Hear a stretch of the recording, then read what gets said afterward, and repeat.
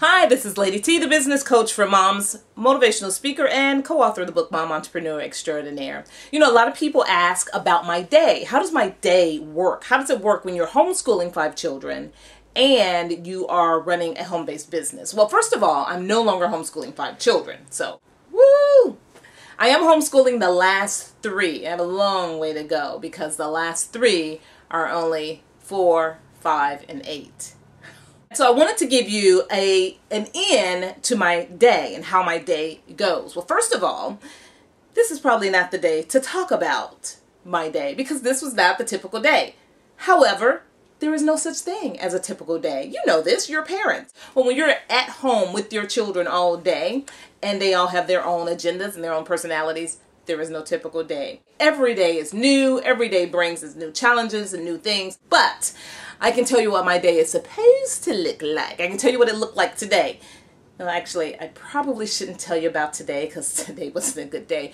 We're just finishing a whole day of homeschooling. And yeah, it wasn't a good day. Yesterday was wonderful. Yesterday was wonderful. But today, yeah, it wasn't too good. As a matter of fact, I'm so exhausted. I just want to sit down with a big bag of chips and just eat.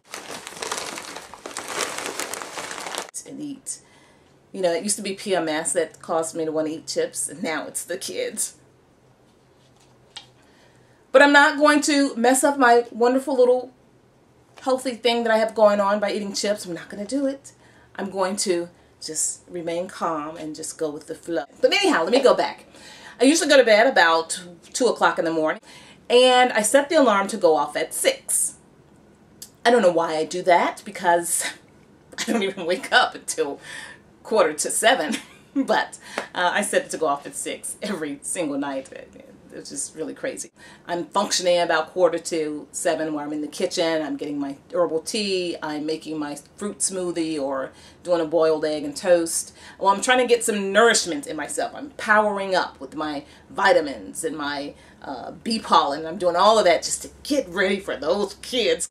About 8 o'clock, I wake everyone up and they come into the kitchen. They have to make sure that they have done their chores, which is make your beds, straighten up your room.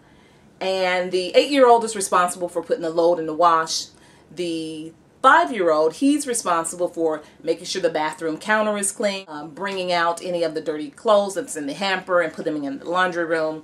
The 4-year-old is my only girl, and she's a little princess. She doesn't want to do any chores right now. So, yeah, if she doesn't want to work, she doesn't have to. Yeah. Once they're finished with their chores, we're at the kitchen table and they are eating their breakfast. For the little girl, she eats only yogurt, and I'm glad she's out of her stage of eating yogurt and pineapples and toilet paper because she went through that stage for way too long. And now she's just down to her yogurt. So yeah, good for her. I usually make it for them, but I do want them to learn how to cook, and so they make toast. They make hash browns, which, you know, little frozen hash browns you put in the oven.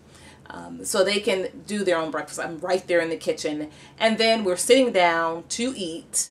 I read, first of all, the Bible. We have some discussion about the Bible.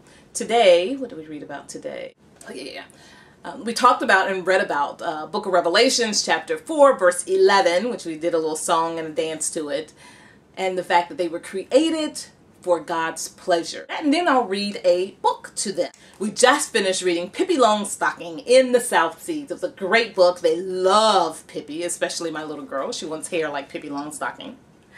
Then they have a few minutes to go out and do what they want. Usually they're outside playing basketball, or in this case, they're all into tennis right now. They've been watching this video, The Prince of Tennis, and so they're totally into tennis. And so they go out, they play tennis for a little while, they run around, climb trees, whatever they choose to do. And I'm glad that they go out. And so I have to call everyone back in. And right now we are using the bullhorn and the tambourine. School time! Come and get your schooling! Yes, it's very annoying, but they absolutely love it. Anything that's loud, the boys love, and so they come running in and we gather here in the schoolroom. And so from here we'll go and we'll separate. The 4th grader, the 8-year-old, has some lessons that he's supposed to do, and so he'll get on the computer, find out what his lessons are. Some of them have been printed out for him already, and so he gathers his books. I'll have him do a couple of things by himself while I teach the 5-year-old and the 4-year-old, and then I'll work with them, and then we'll switch up. And so all throughout the day, I'm trying to determine what can you do by yourself and what can I do with them. And so we kind of switch back and forth. And they're learning now that they have to be patient and wait each other out. Last year, oh my gosh, whoo, you know how they are when they're 3 and he was 4. And there's no such thing as I'm going to wait until the other child is done. You know, they all want your attention. And so as they get older, things get easier. Today wasn't easy at all. Yesterday was. I should have recorded yesterday. It was beautiful. The children were beautiful. We danced, we laughed, we went outside and did a quick science lesson. We came back in. I was able to get the 8, the 5, and the 4-year-old all together to learn a couple of lessons together. Yesterday was wonderful. We were finished at 1:30. Yes. Today, however, oh my gosh, it went on forever. Forever. And they whine and they complain. And it's the little girl. It's the little girl. It's the little girl. You know what? Ladies, watch yourself, because I can see. It's the, yeah. So today the discussion was, we were talking about the continents. They're learning the 7 continents. And they had to color the continents, and then after that they're going to cut them out and then put them to pieces and glue them onto a little globe and all of that. Well, she wanted to color all of her continents pink, because pink is her favorite color, of course. And the 5-year-old little boy told her and tried to explain to her with all his wisdom, because he's 5 and she's only 4, you know, that the continents are supposed to be different shades of brown and beige, and the water is supposed to be blue and white, because white is where it fuzzes up and it gets really fuzzy because the water is coming in. And so that's supposed to be white and blue, and that's supposed to be that's land. That's land. Land is not pink, Tati.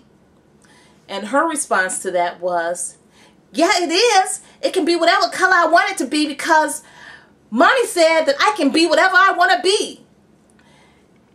And that really frustrated him to the point where he just burst out into tears, because he just couldn't understand pink continents. And she can, Mommy can't be whatever I want to be. Didn't you tell me that? I said, yes, I did, sweetie. Yes, I did tell you that you can be whatever you want to be. Be whatever you want to be. Which really got him frustrated, because he likes for me to be on his side when he... And so I reminded him that he could be whatever he wanted to be too. He could be brown and beige continents if that's what he wanted to be. Yes. And so, you know, you have to work that out with them. You have to work things out with them, you know. Yeah.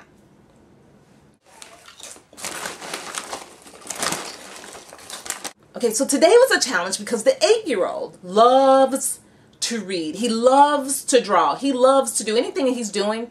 He loves to do it. No, I'm not talking about just want to do it. I mean, loves to do it. Not that there's anything wrong with that. That's the reason. That's the power and point of homeschooling. I wanted to raise children who loved learning, who could just indulge themselves in their pleasures, in their own natural gifts and talents. And so that's the point of homeschooling. But you know what? You can't read during school hours. Yeah, you can't do that. No reading during school hours, young man. Put that book away. Yeah, you just can't do that. Why? Because he would do it for 6, 7, 8 hours. He was supposed to read his assignment, and I walked away. We read the assignment together. I explained the instructions, and then I walked away, and he snuck his book out and he started reading his book. So when I come back in 20 minutes later, he hides his book and pretends like he's working, which would have worked, except his paper was blank. There was nothing there. Chocolate, chocolate. And we did that several times. And so he's frustrated, and I was a little frustrated, and it took longer to do what we were supposed to do, and it stretched the school day out to 3:30. So I'm not going to do it.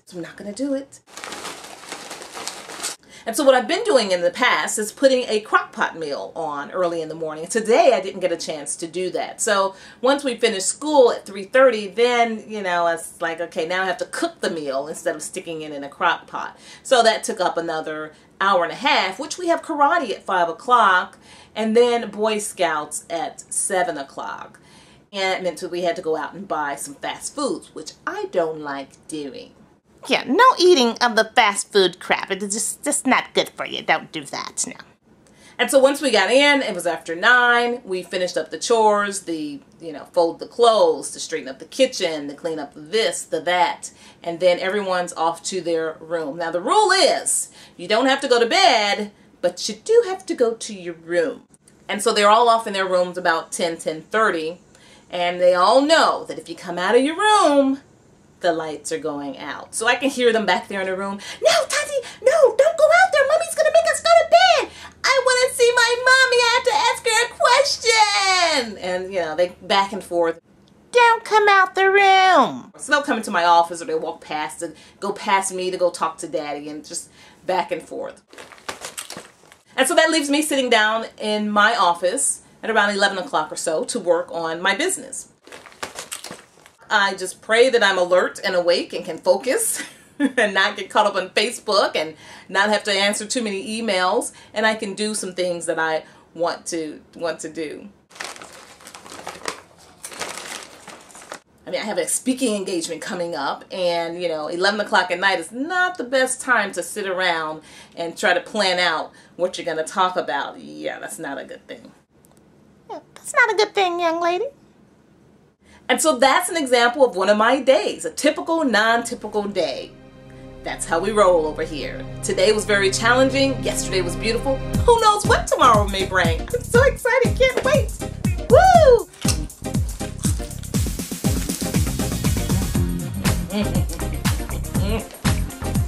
This has been Lady T, the business coach for moms, reminding you that an empowered mom affects generations.